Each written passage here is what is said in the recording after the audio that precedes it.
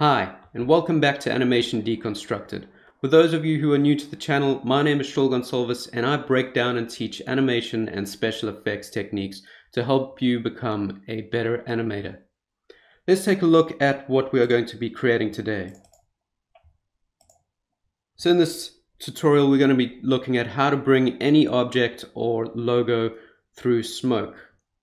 There's no 3D in this effect, so as always, I will have the files on my website for you to download and follow along.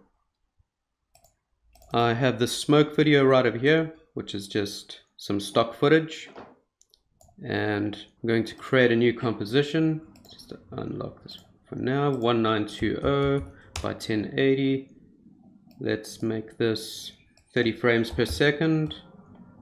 And duration, we only need about 14 seconds for this. Let's just set up the scene, right click, new, solid, going to click OK and say gradient, ramp, add that, change this to a radial ramp, I'm going to bring this down here and take that up there, and in the video I just had a kind of blue-black gradient at the back, so I'm just going to change that quickly. If you want the exact blue that I have, it is 00121F.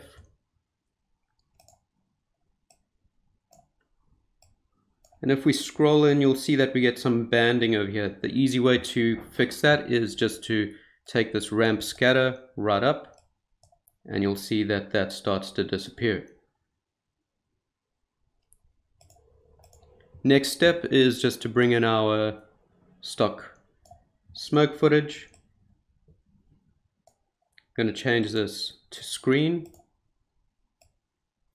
and I just want to add some blue to this. So let's use the CC toner effect, double click to add it. And we're just going to change this mid-tone to a blue.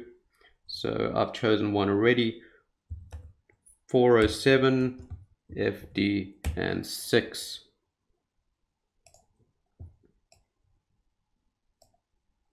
Looks pretty good.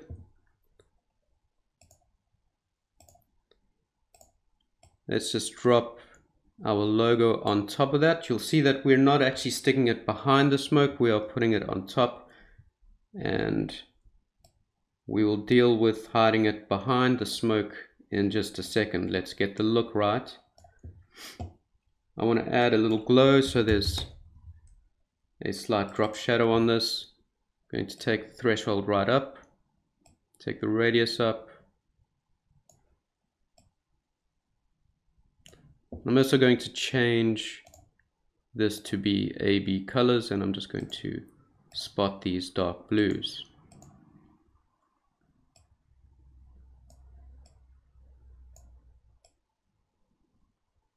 And just take that down a bit.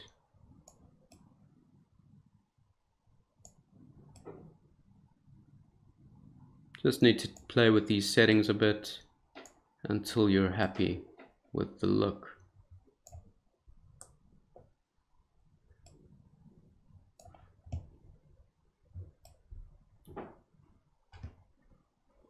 The other thing that was happening in the video is that this was a scaling over time, so I'm going to move over to about 4 seconds. This is where the logo was starting. Let's move this over to there, press the S key, keyframe this at, let's say, about 90, move over to 14 seconds, and let's just take that over to about 110.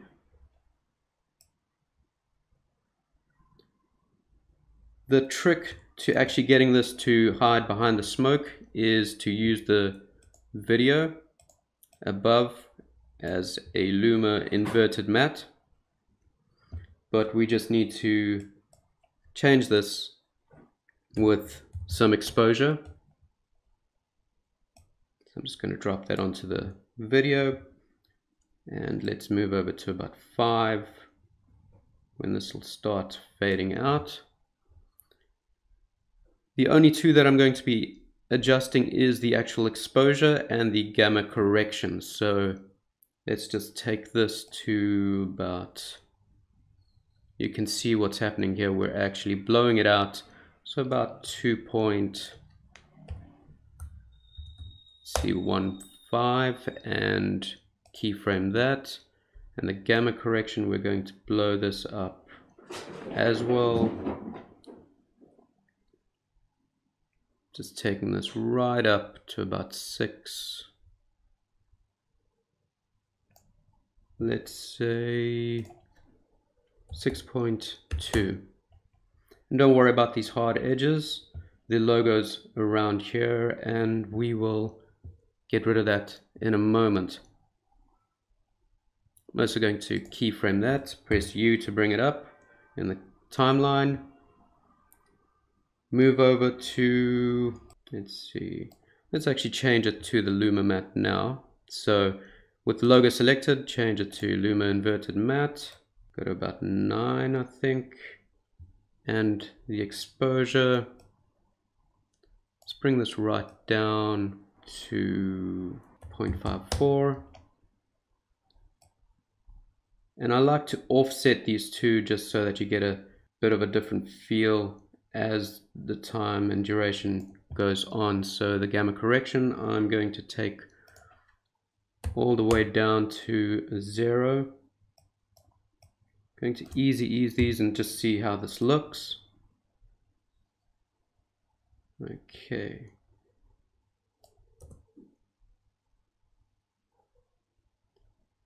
If you're finding this video helpful, please hit the like button, subscribe, and hit that bell notification so you can be reminded when there are new videos. I'm just going to add some finishing touches to this. Want to make sure everything's working. Actually looks pretty good. You guys know how to fade in and fade out by now if you've watched my other videos. I've also selected a video for you on the left side of the screen if you want to take a look at that and carry on learning. Until next time.